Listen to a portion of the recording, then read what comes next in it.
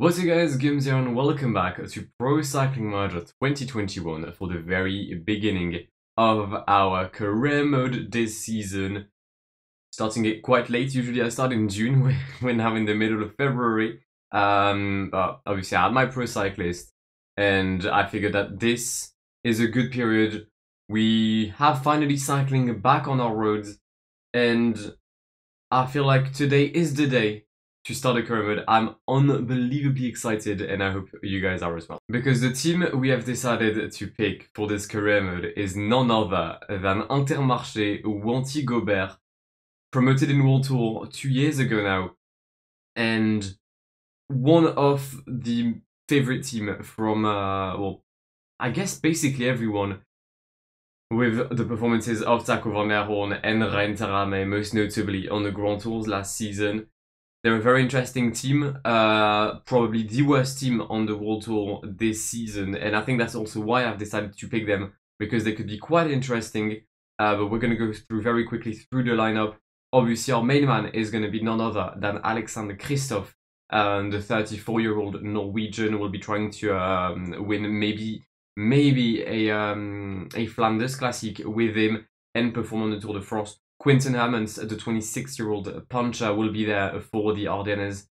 Yaniat and Louis Mentiès, our two mountain leaders, will both go to the Vuelta, I believe. Dimitri Claes and Mederent are there for the cobbles as well. Lorenzo Rota for the Giro, Taco van der Hoorn, and then we can carry on to the lineup with some decent young prospects as well, mainly Binyam Germay, already winner in real life in the Spanish races early season. He's there in the team alongside Gerber Tyson and Laurent Hus. Georg Zimmermann also is here. We have the likes of Julius Johansson for the young riders. I think it's an interesting team. There's no top tier rider. It's average, and yeah, hopefully we can have some fun.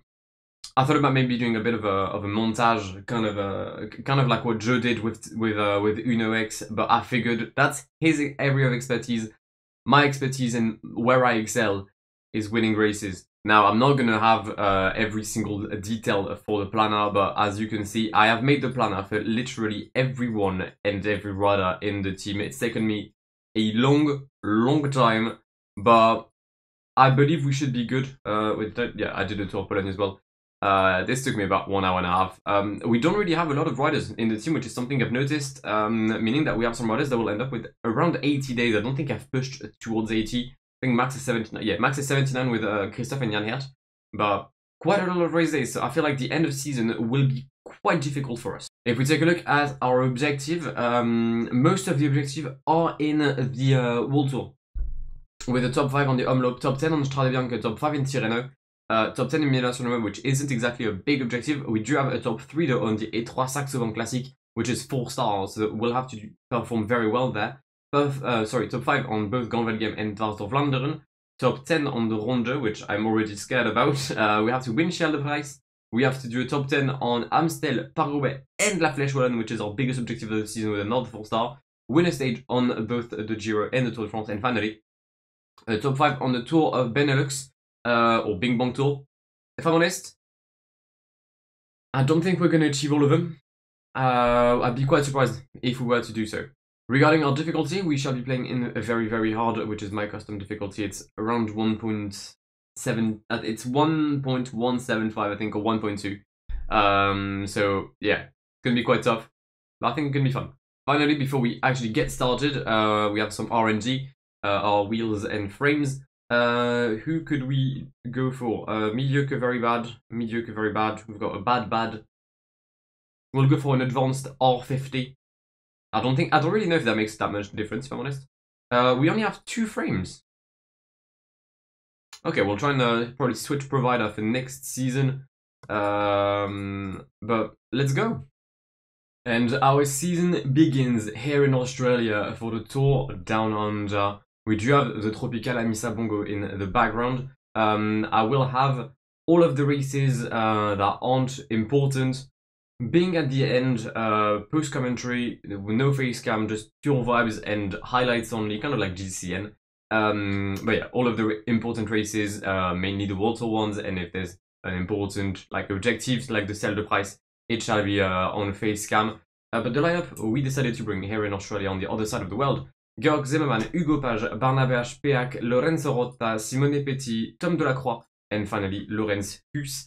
Not really strong on the sprinting aspect. We'll have Lorenzo Rota, who will be both our sprinter and actually our GC leader, because we'll be obviously aiming to win the Down Under with with Intermarché. We'll have some tough competition though, as Alaphilippe, Roglic, Vingegaard, Van Aert, Thibaut Pinot, Enric Mas, Mike Woods, and the likes of Adam Yates all there. But it's early season, and Lorenzo Rota is already with good fitness. I decided to put high fitness on some of my riders, especially those going to Australia, to try and capitalize on that, because we are quite a weak team, and relegation into Continental Pro is well within the reach.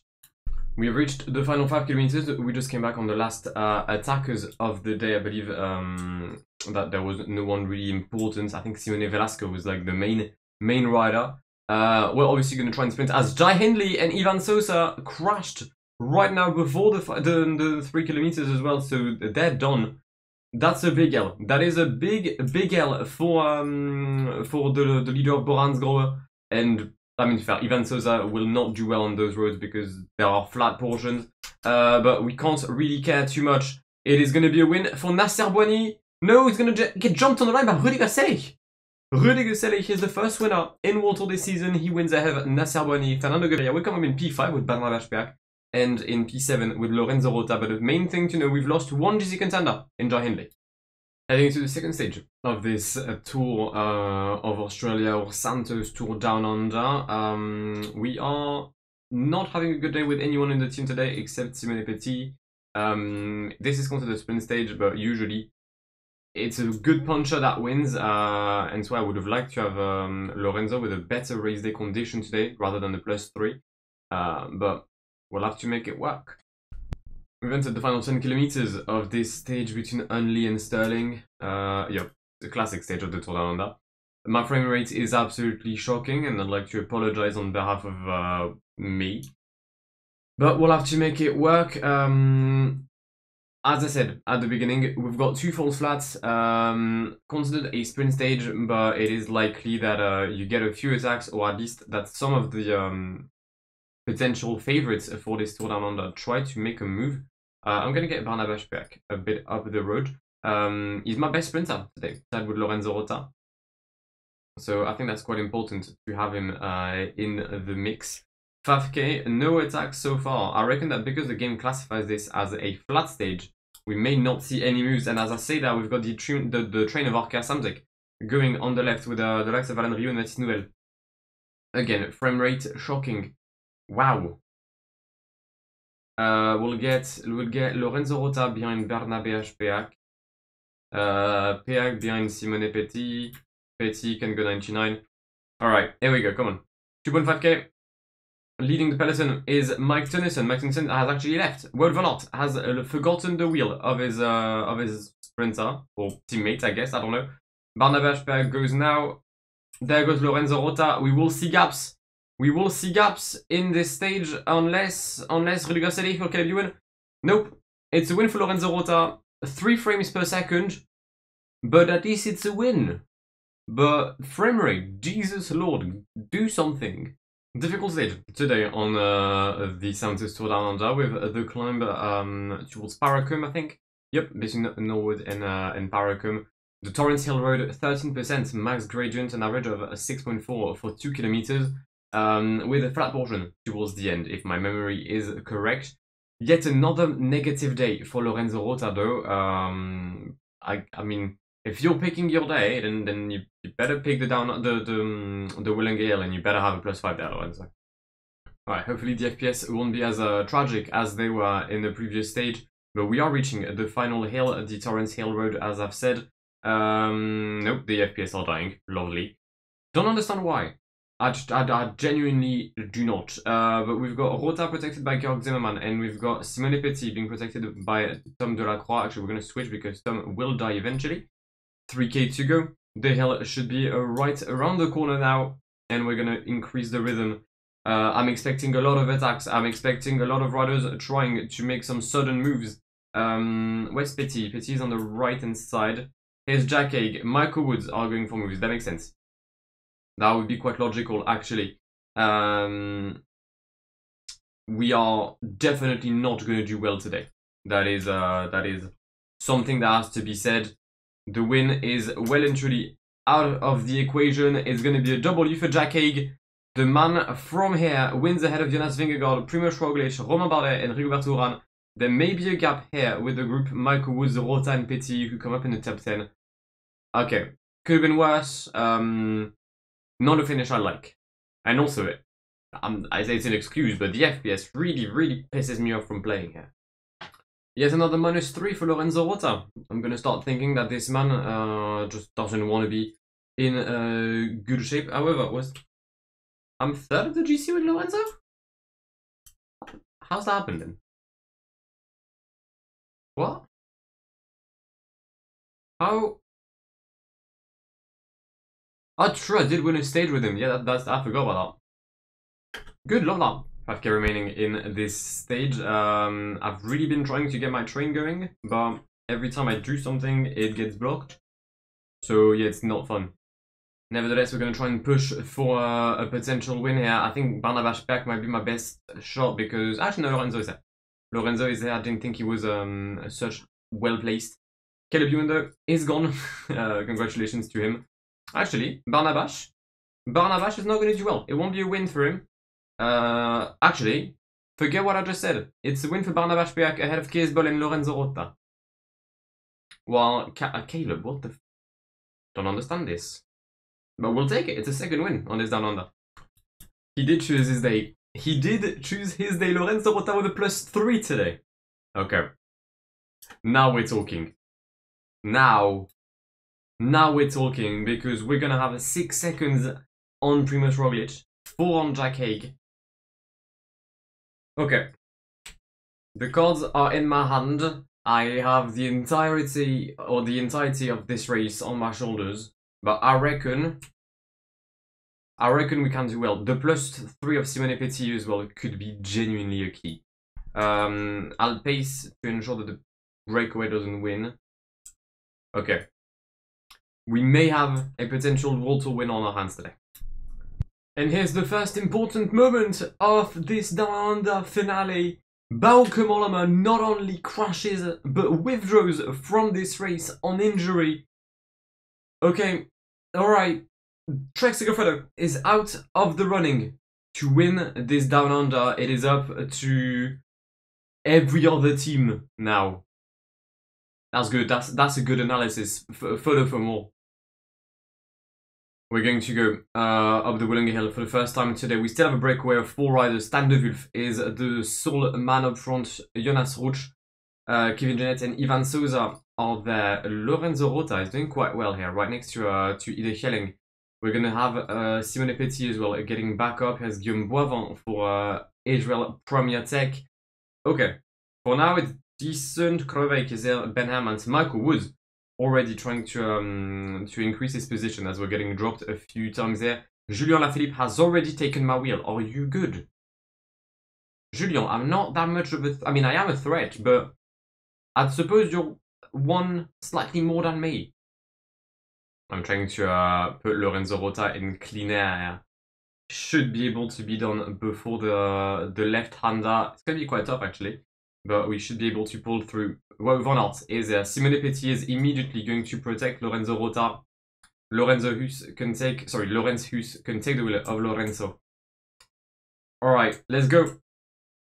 We're on the way for the final time on this Willinger Hill.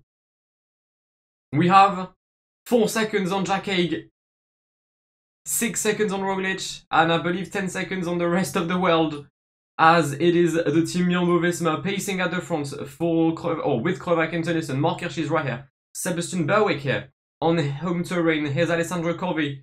Hirschi Alaphilippe on the right. Michael Woods maybe starting to struggle a bit already. Maybe a bit early for the Canadian, if you ask me. Lorenzo Rota is going to get blocked here by quite a few people. And that's going to carry on, actually. Mark Hirschi is the one blocking me now. That is not good.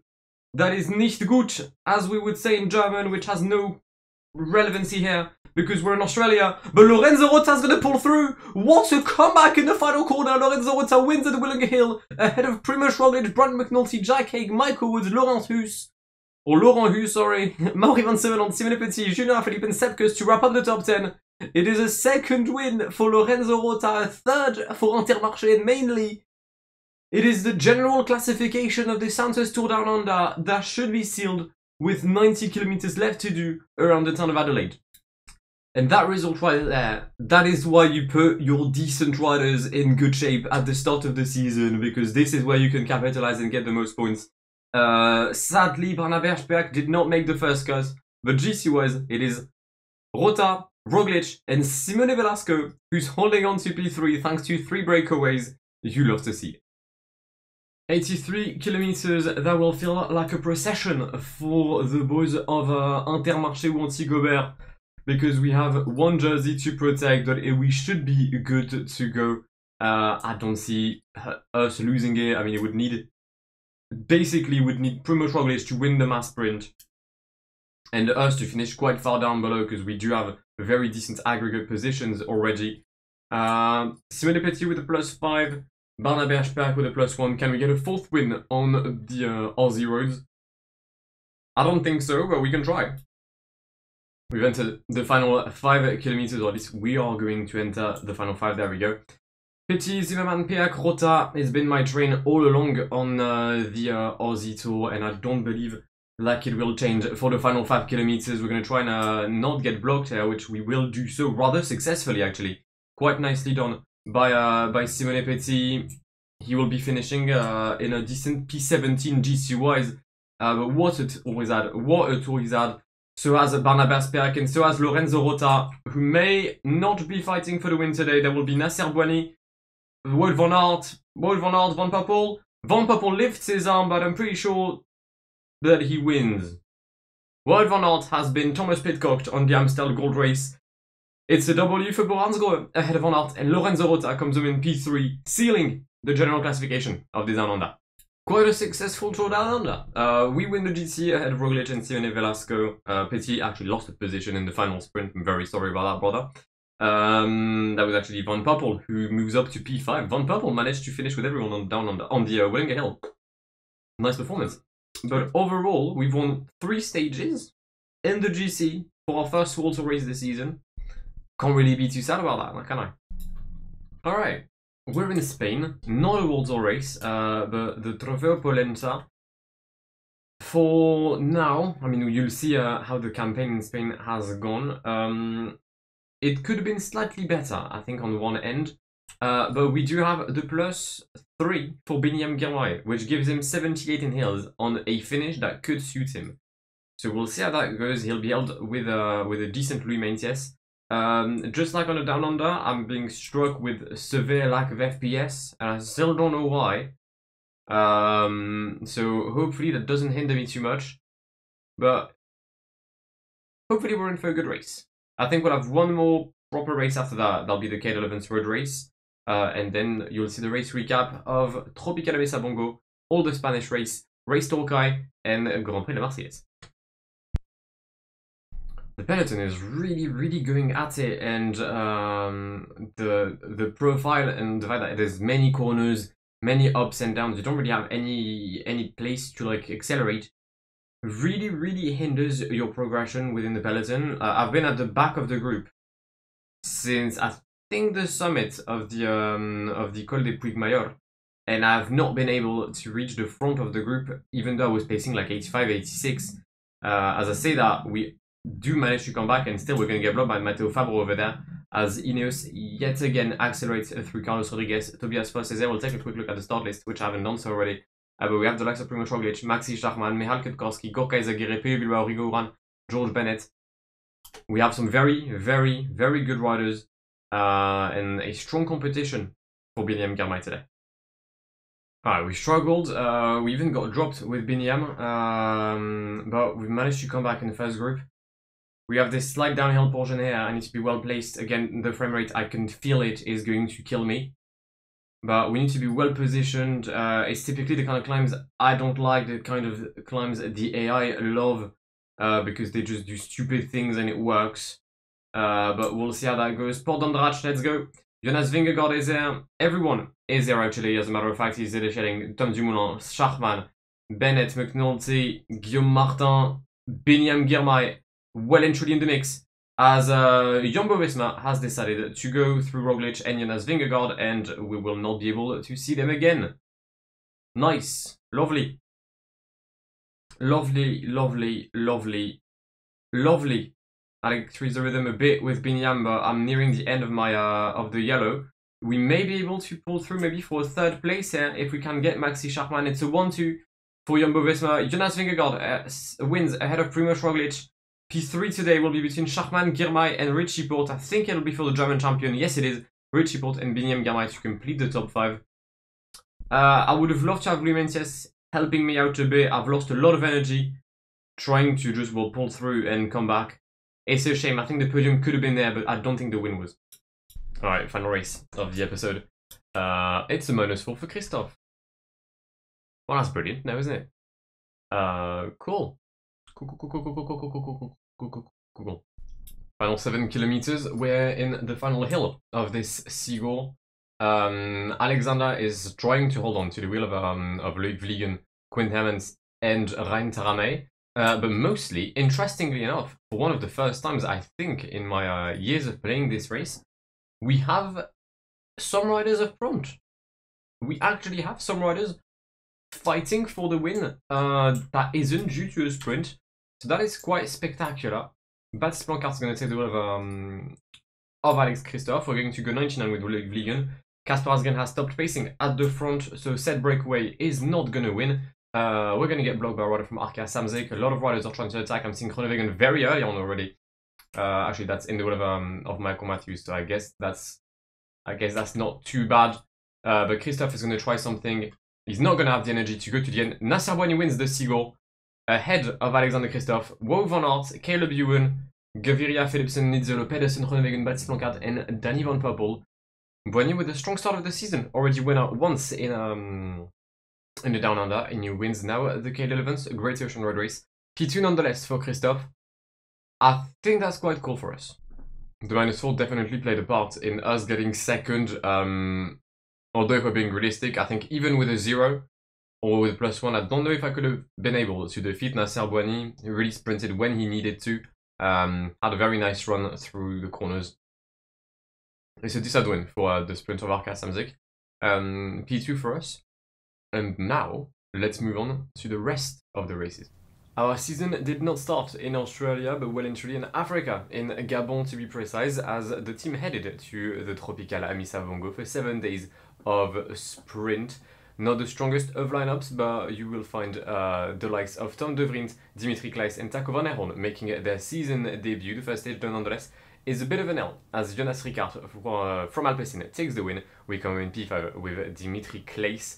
But immediately comes the second stage. We are going to avenge ourselves, benefiting from the AI being quite stupid, not able to make a single corner or a hill to take not only our first win of the season, but also our first 1-2-3 with Taco van Herron raising his hands ahead of Corne van Kessel, Aimé de Rent. Jonas Ricard comes in 4th place with Dimitri Kleis yet again in P5, meaning that we were tied on second with Jonas Ricard heading into stage 3, a bit of a hill to make that climb. Aimé de Rent was our leading sprinter for this stage. 1 kilometer to go. You can see the train for Olaf Koy on the left, and also Jonas Ricard being here. Aimé de Rent is going to try and kick out of the wheel of Taco van Herron, sadly. Not strong enough. It is yet another win for the Belgian sprinter of Alpecin Phoenix. Bonifacio comes in P2, de Rent in P3. Regarding stage 4, a bit more of a normal sprint, although again, many corners in the final few kilometers, which meant that our train struggled despite a +4 on Corne van Kessel, then wearing the points jersey.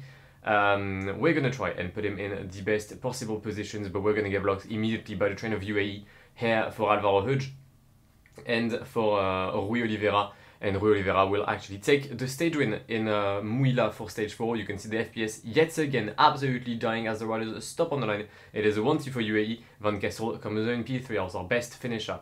Moving on to stage 5, and drama happened because just in the final 5 kilometers, half our train crashed. The likes of Van Kessel, Emme de Gent, Tim de Vriend, Dimitri Kleiss waited for them, but thankfully enough for us, it meant that Julius Johansson and Taco van der Hoorn were clear, and Taco van der Hoorn is going to get a second stage win on this Tropicale Missa Bongo, not only taking the dub but also taking the leading jersey of the tour. Quite a nice performance of P2 for Julius Johansson, fortunate with the crash. Stage 6, very battled stage with the breakaway having more than 10 minutes before the final sprint. It will be quite a domination for the leader of Boransgro, Martin Lass. Then 20 seconds down on the GC, comes back on Bonifacio and Nizzolo having an absolute stinker of a Tropical. But Martin Lass, remember the name, because he was 20 seconds down, he won the stage, neither Ricard or I made the podium, he was now 10 seconds down, and comes the final stage. Martin Lass is yet again going to take the podium, meaning that mathematically speaking, both Ricard van der Hoorn and Martin Lass will be in the exact same second with no more stages left. But the winner of the Tropicale Missa Bongo is none other than Taco van der Hoorn, who gets our second GC in 2 races. Absolutely brilliant as we headed to the Spanish races. Danny Van Poppel was there for Bora. Boy Van Poppel was also here for Intermarché. Guillaume, Gerbert Tyson, Van Poppel. That is basically our sprinting hierarchy. The first sprint though is not going to be good enough for us. It's a win for Fabio Jacobsen ahead of Bonifacio. The man in the moment, Martin Lass, comes home in P3 as the riders yet again stop. Gerbert Tyson will take P4 for us. A very decent sprinting competition here. And that will carry on with the next stage, with the Trofeo Alcudia, which I believe Biniam Girmay has won in real life. We're going to be in a very interesting position because with 2 kilometers to go, Biniam Girmay, Boy Van Poppel, Groenewegen and Fabio Jacobsen are basically the only riders within a shot at winning. And despite a +3, Boy Van Poppel will fall on a stronger rider in Dylan Groenewegen, who takes the win for Bike Exchange, getting his first W with his new team. We headed to stage 3. Trofeo Day, I believe. Mencius struggled throughout the day, got dropped not once, not twice, but 3 times. Still managed to make a comeback in the final kilometer, but it just wasn't meant to be for the South African rider. Giulio Ciccone takes a dominant win at the Trofeo Serra de Tramuntana. P2 for Alessandro Corvi, and P3 for Pierre Latour. P14 for Louis Mencius. The stage 4, you've seen it as we've played it with BM Girmay. Stage 5, mass sprint. Again, difficult finishes. You're going to see Alvaro Hudge completely drop on the left-hand side of the road here. And the win is for Alessandro Corvi, who didn't win the previous stage and does here. Girmay gets P4 as our best finisher of the day. As we left Spain to go to France, many attacks in the Grand Prix de la Marseillaise. Very tough race. And we're going to be in the wheel of Brendan McNulty with Lorenzo Rota. Very decent position. We could not be in a better position, and having a 10-man wide sprint will sadly not be good enough for Lorenzo Rota. It's going to be P3 behind Ide Schelling, who takes the win ahead of Clément Champoussin. Lorenzo in P3 though for a very tough stage. Absolutely thrilled with that result. And we wrap up our race recap, in Australia for the debut of Alexander Kostov before the Cadel Evans Road race, the Race Tourkai. No competition whatsoever for Christophe on the start list. Sadly, no legs as well for the Norwegian sprinter, who tries to come back but very badly positioned at the beginning, and it's a win for Rudiger Selig ahead of Ben Swift. Yet again, the rider stopping on the road. Christophe, P3. Quite a successful first episode, if you ask me. 3 stages on the Down Under and the GC. 2 stages, I think, on the Tropicale Missa Bongo, and a very close GC, but a GC nonetheless. P2 in K11s. 1 podium and 2 top 5s in the Spanish races. I think we've done quite well.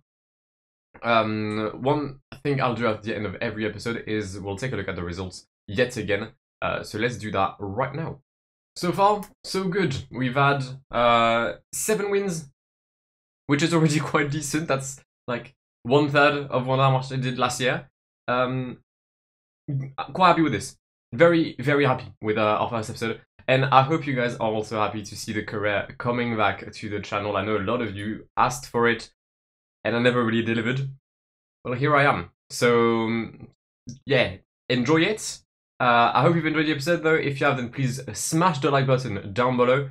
If you're new to the channel and want to see more of this save going forward, then do feel free to subscribe if you haven't done so already. But I will see you in the very near future. My name is Guillaume. Have an amazing day.